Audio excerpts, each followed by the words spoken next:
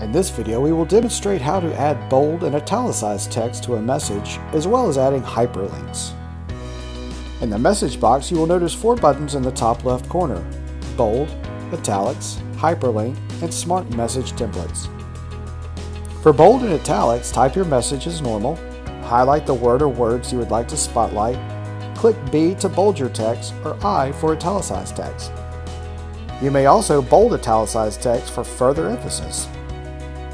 To add a hyperlink, copy the URL you would like to attach to the message, highlight the word or words to attach the link, click the link button, paste the link, and click OK.